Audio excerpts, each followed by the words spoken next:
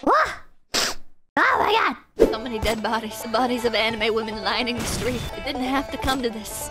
But in 2025, when the US government invoked the Mandatory Sex Act, in 2025, the incels will rise up and control 75% of the Senate. By 2026, the Mandatory Sex Act will be initiated, and all men will receive a cutie pie girlfriend from the US government. She will be at least a 5 on the objective beauty rating scale.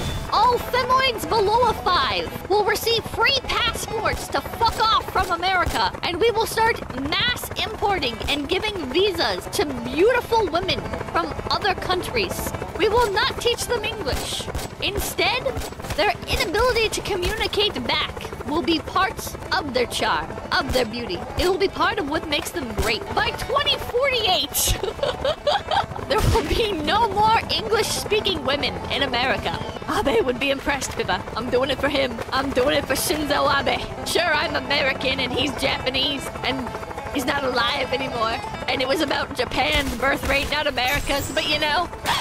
Okay, that's enough string for one day. I'd like to clarify that was all a joke. It was a joke. It was all a joke. It's a joke.